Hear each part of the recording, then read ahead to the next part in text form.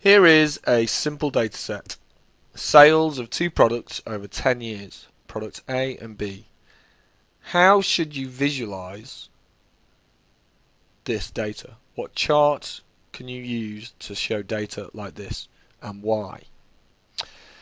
Well, you can pause and have a little ponder, but if you're ready to dive in, let's dive straight in. Let's come out of presentation mode. Did you answer, well, what are the lifetime sales of both products? If you did, then maybe just the number 3,460 is exactly what you need, because that might be the most important piece of information. Most people probably think the line series is the best way to show this information, and generally we would show time as a line, and you can clearly see the upward trend of sales over time in this data set.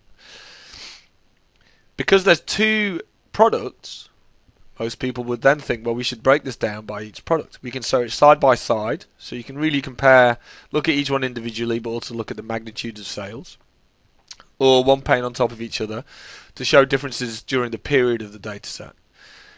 I suspect most people would think this would be the best way to show this data. A and B on the same pane with a different colour for each line, or a different line for each product. This is good because it shows really exposes the years in which B was a lot lower than A, and you can also see at the end that B finished higher than A in sales. It's very clear and kind of the standard best practice, right?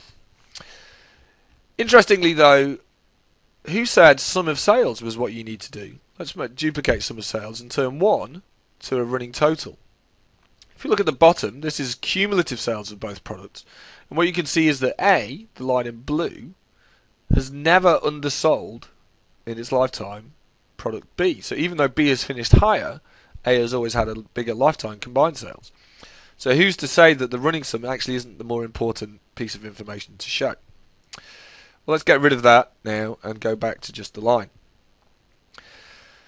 The problem with a line chart like this is that there's lots of noise between the start and end of the time period. So what you could do is exclude everything except the first and last years in the dataset. This is a slope chart and very clearly shows that while B started lower than A, it now sells more.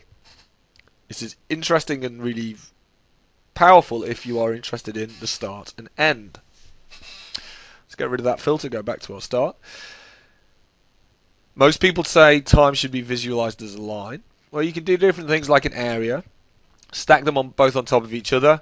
You know, there's problems with area charts. It's very hard in this example to see how A has changed because it's not got a flat baseline.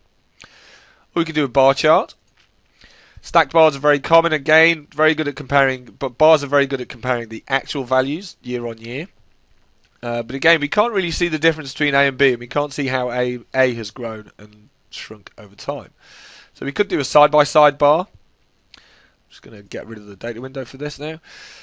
Side-by-side bars are very common and do allow you to look up the information, but they're not very easy to glance at. There's a lot of noise, there's a lot of combined information that it's quite hard to see individual years. So what we could do is heresy, a line chart. The rules of DataViz, which at best are only guidelines, say you shouldn't use lines to compare categorical data because the line suggests continuation. But the thing is, with this data set, what the line shows more clearly than any of the other charts we've shown is the years in which B outsold A. Because we're good at seeing slopes, we see that very, very clearly. So if your question is, when has B outsold A, it turns out that this line series, a kind of slope chart, is actually a really powerful way of seeing the data.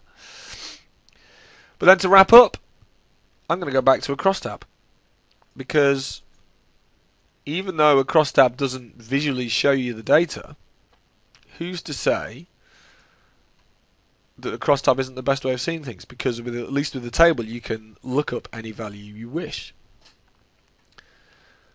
And it might be that actually all I'm interested in is the final year's sales of data. Product A and Product B, 300 and 370.